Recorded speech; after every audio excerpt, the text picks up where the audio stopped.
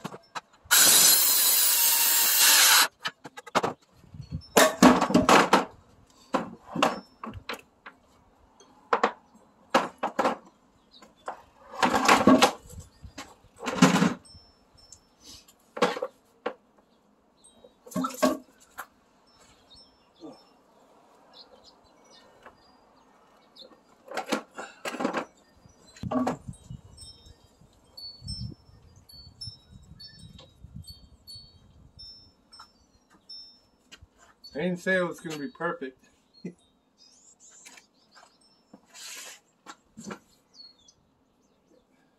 So now I cut a couple of 4-foot pieces, and I'm going to attach the blade to the back of it for the scraper. I'm going to bring it down like 1/4 of an inch, so the wood's not hitting the ground, it's more the metal. I have 2.5-inch self-drilling screws, so hopefully that'll go through the thick part of this plate.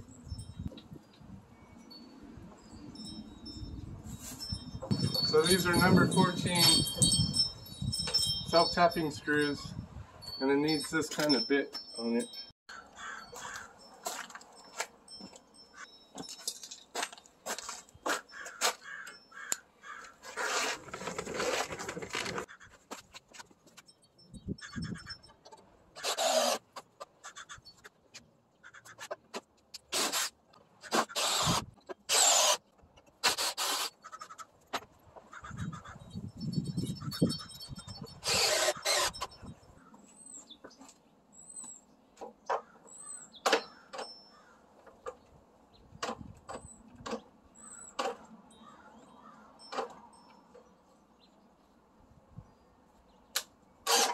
Oh.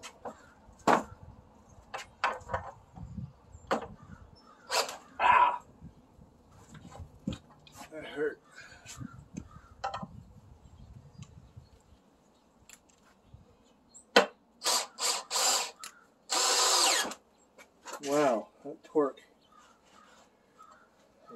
heavy.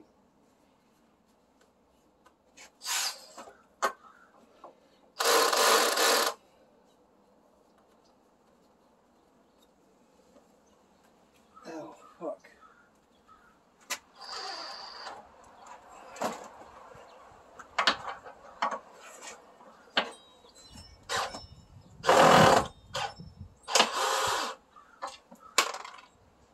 Oh, son of a bitch. Broke the bolt.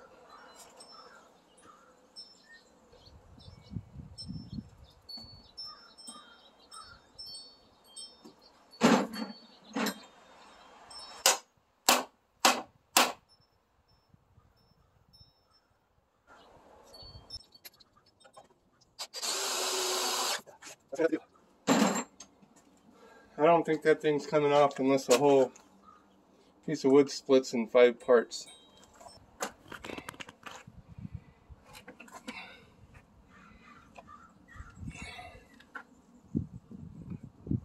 The bolt snapped on the last one, so I put one kind of closer in. But that's the blade part. My next project is to get one of these in. Actually, these are going to be the ripper pieces. So I'm going to pre-drill a hole and just hand screw these in. That's the goal. This is going to be for the ripper.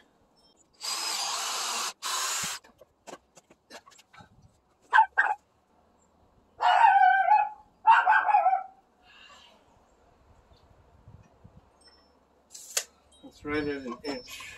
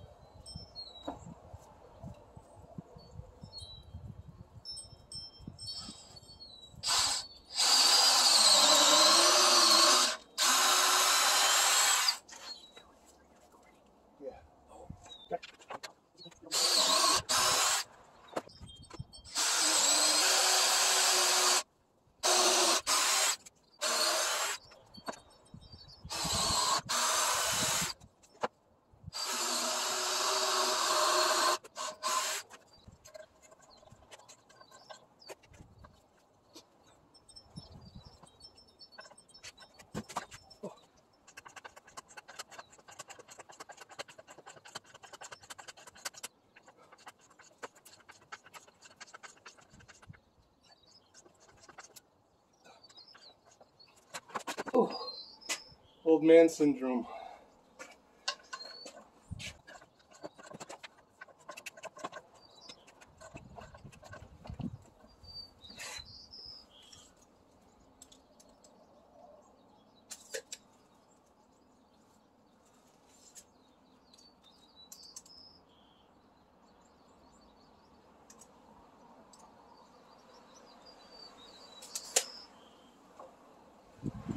One and a quarter inches.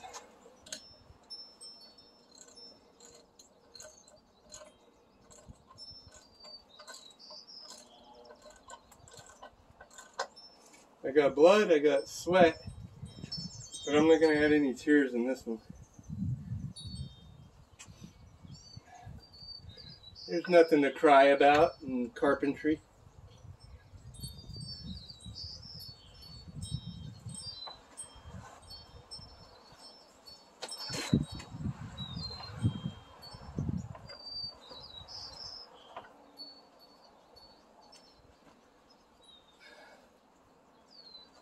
So I bought all this equipment and some tools and everything, and I paid right around, I guess, just under $400. And then after I got it all home, I was looking through some ads, and they were advertising a box scraper that you pull behind your trailer, and it cost $379. And I'm all, dang, I just spent that much on my tools and equipment and materials to build one.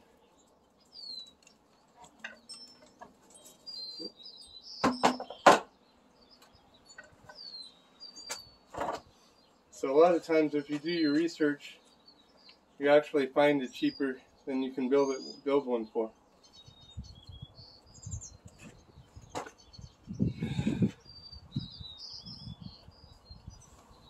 That's the only way I can get good leverage on it.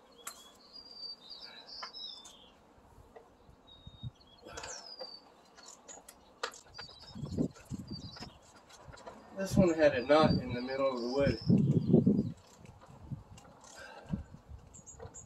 so it's harder to...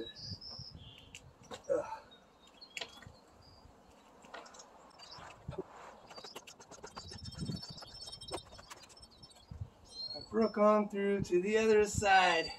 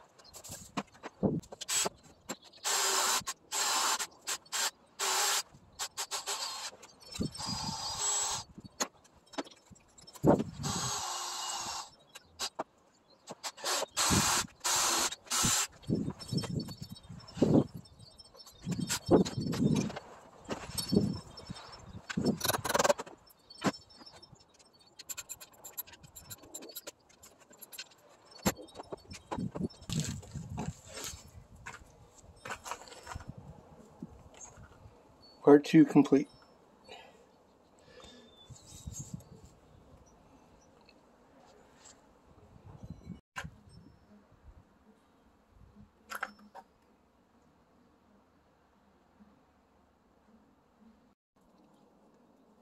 We're going to cut the sides 3 feet long.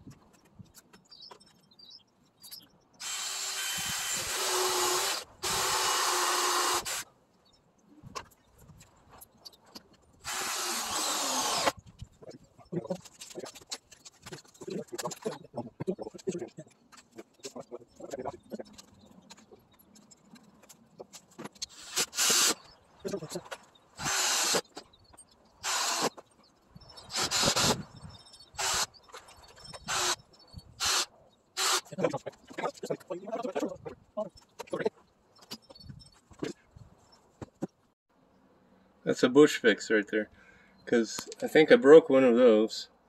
on the inside, and it left a little gap, so we just braced it.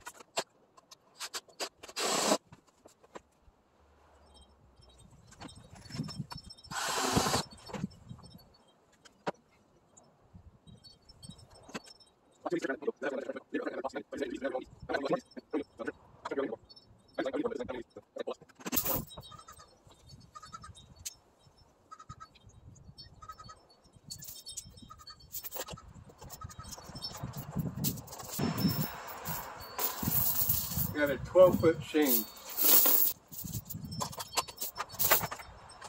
I think the only thing I have left, I've got the rippers on, I've got the blade on for leveling, and I think the only thing left is to put some, it's already pretty heavy. I'll probably put a couple supports to put some cinder blocks on so it has more pressure. So here's a version of the box blade that I made.